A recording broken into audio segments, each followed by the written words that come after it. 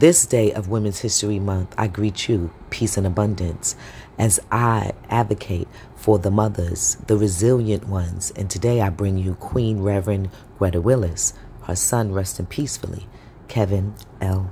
Cooper. Ashe. Well, good morning. My name is Reverend Greta Willis. I live in Baltimore City, and I've lost my youngest son, Kevin L. Cooper, by police brutality of August the 12th of 2006 at the tender age of 14 years old. This has been a long and a tedious journey. You know, it's one of those pieces in life that we didn't ask for as mothers. We was thrust into this space of losing our children by the hands of law enforcement who are there, should be, to protect and serve and care for the community, in which they don't. In some instances, you know, our children's lives are stolen away from us. But this journey has brought me in a place where I can speak more, because my son is no longer with us in the physical sense, but in a spiritual sense, he will always be here with me. His name will always be lifted up everywhere that I go. I will share with everyone about his tender life, 14 years of good life. He was a brother, he was a son, he was an uncle, he was a friend, and he had just completed his first summer job, his first place of employment, getting to know himself, and experiencing emotional crisis. His life should not have ended untimely in the way in which it has done.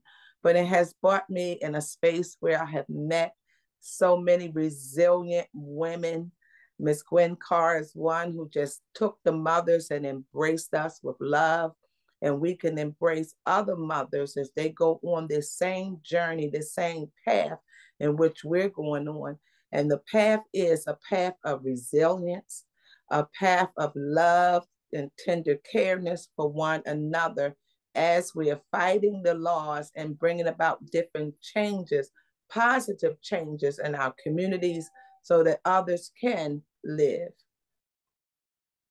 Well, first of all, I would truly like to thank you from just remembering with our kings, because they were a great jewel in our crown as being a mother, to birth a child into the world, bring them forth, that God has given us to be that nurturing portion of their lives.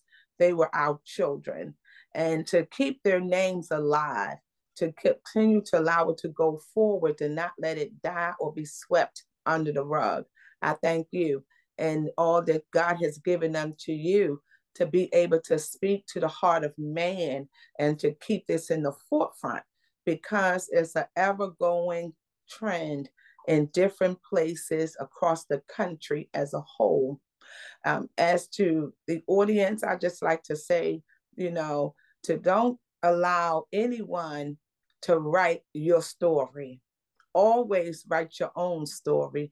Tell your narrative. Speak your truth, because there's power when you speak the truth, and that power will resonate for years to come. It will encourage and empower other people to let them know that they can continue to go on. When things happen in our lives, and yes, we're knocked down, but it's only temporary, it's only momentarily, but continue to get back up and fight. When you fight with that strong voice that you have, and fight with a pen. It's a small little thing that's in your hand, but it will write and change some things for a lifetime and for generations to come. Absolutely. It was a powerful night, because God has brought together some powerful and resilient women, of the mothers, you know, not taking it away from our men, but when mothers come together, when the voices of a woman speaks, she speaks with commandment, and she speaks with power and with grace. And the women that were there were powerful mothers from across the country, from California, Florida, different places, and Miss Gwen had invited us all. And as we came together, we encouraged one another. We drew strength from each other.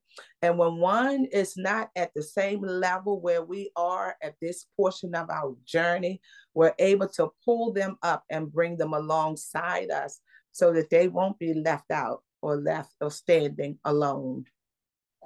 Well, I thank you. You continue to stay strong and to keep our men in the forefront, because the world beats them up enough. And we don't need to beat them up. We need to encourage them to go forward. Their lives should not be cut short by any means. No one should play the judge, the jury, and the executioner of their lives, because God made us all as individuals and as strong people. And so anyone else outside of his powerful hand have no right to take the life of no other human being. So I thank you from keeping their names in the forefront.